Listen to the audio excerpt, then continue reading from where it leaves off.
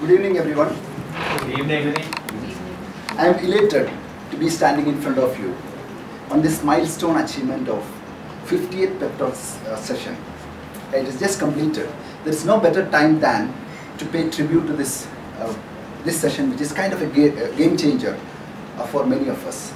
Many of the people, as Rudy also mentioned, have transformed out of this session. Yeah, and Ian, the man behind, the great man, is retiring after the 50th session and is handing the mantle to Saurish and Kavita.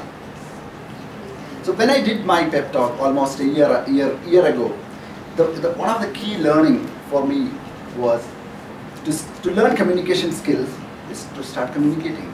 That had a very profound impact on me. I started talking, my attitude changed. I started speaking to strangers at the airport or a railway station or bus stand, and I never lost an opportunity to speak in public.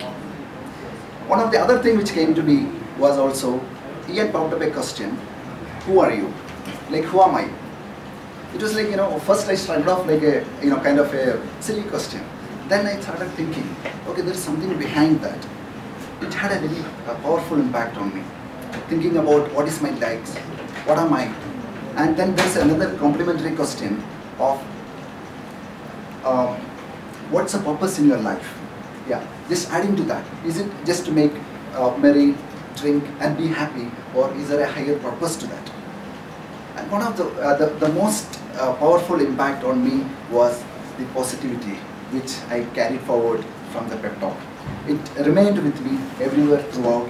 It made me, I found my lost happiness with that positivity. I could find that every situation we could be positive. Any situation, irrespective of what's happening beside you, around you, you could still be positive. That will bring you joy and happiness in you. Let me share this beautiful story with you. This story of a beautiful rich lady. The rich lady went to the psychiatrist and complained her life is meaningless. There's some kind of emptiness, vacuum in her life. The psychiatrist sent her to a counselor. Counselor called up an old lady who cleans the office space. The old lady came in and the counselor asked the rich lady just to listen to this old lady on how she found her happiness. And the old lady started narrating her story. It started like this.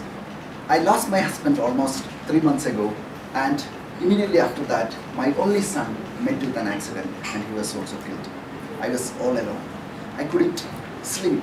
I couldn't eat. I didn't even smile at anyone. My life was kind of lost. I wanted to kill myself. Until one evening, I was returning from my work and one small kitten followed me. It was, I was walking and then I felt pity for this kitten and then let that come in because it was cold outside. And I gave some milk and she licked it and completed immediately. And she purred and rubbed on my legs. And somehow after many months, I smiled for the first time. Then I realized, I thought for a moment, if helping a small kitten could make me happy, then maybe helping others, I could find my happiness. The next day morning, I baked some biscuits and went out to see a neighbor who was sick in bed. And I followed this daily. I started doing something nice for the people. And seeing them happy made me happy. Today, I don't know if anybody who sleeps better than me or eats better than me. I found my happiness by giving it to others. The rich lady cried. She had lost many things in her life. That she has lost many things. She gained many things which the money could buy, but she lost many things which money could not buy. The beauty of life is not just about how you being happy, but how you can be a cause of happiness for others. The happiness is a journey, not a destination. It's not a destination, it's a journey. It's not tomorrow, it's today. And it's not a dependency, it's a choice.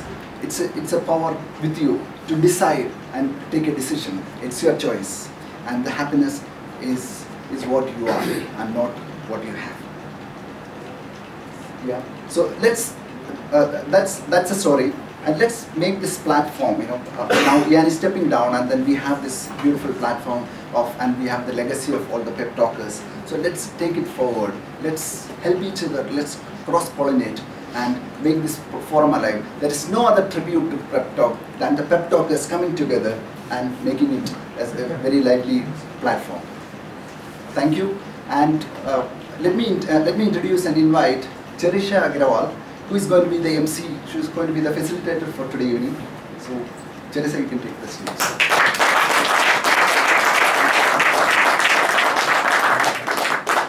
Good evening, everyone. Thank you, Sam. That was very inspiring. So we're all here to celebrate 50 Pep Talks. Wow, that's huge, right? So for Ian Faria and every participant who decided to do Pep Talk, this evening is a tribute to all of you. And with Ian's birthday coming up, what better way to celebrate, right?